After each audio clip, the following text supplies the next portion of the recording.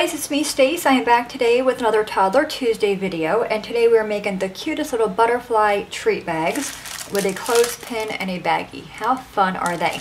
Very easy to make. The first thing you're going to need are the snack size, which are the smaller zipper bags of candy. We're just using Skittles. Open this up.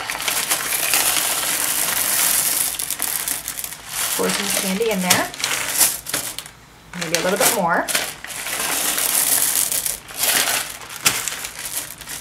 Now we're going to go in and close the seal, get all the air out as much as you can.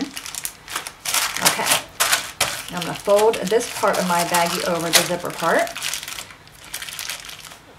Now you want to take a pipe cleaner, just open your bag and just kind of separate the two halves.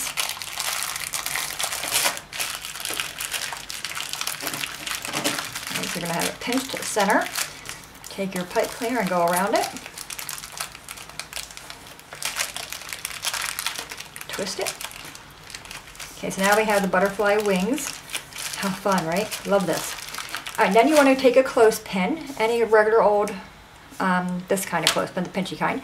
I did paint mine, and I added some googly eyes to save time. Just going to pinch this one on top of that, and then fix the antenna. And the Skittles, it does make it pretty heavy, but you know, you can put cereal in here, you can put grapes in here, you can do grapes on one side, little crackers on the other one. I think cereal is really fun, but how fun for your little one when they're going to get back to school and they're nervous or whatever. You know, you can put this in their baggie, in their lunchbox, and it's just a fun treat for them. Okay, so fix the antenna any way you like.